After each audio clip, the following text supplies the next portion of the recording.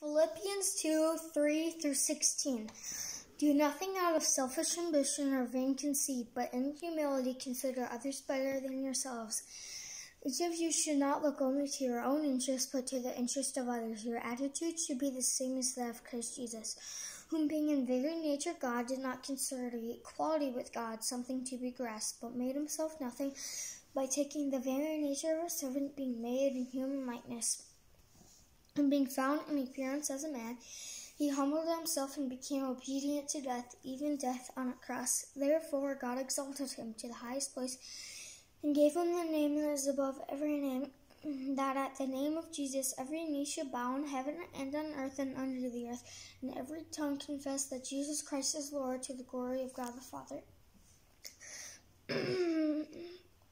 Therefore, my dear friends, as you have always obeyed, not only in my presence, but now much more in my absence, continue to work out your salvation with fear and trembling, for it is God who works in you to will and to act according to his good purpose,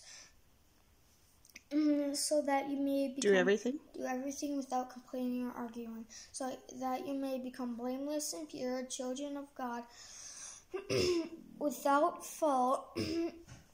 in a crooked and depraved generation, in which you shine like stars in the universe, as you hold out the word of life.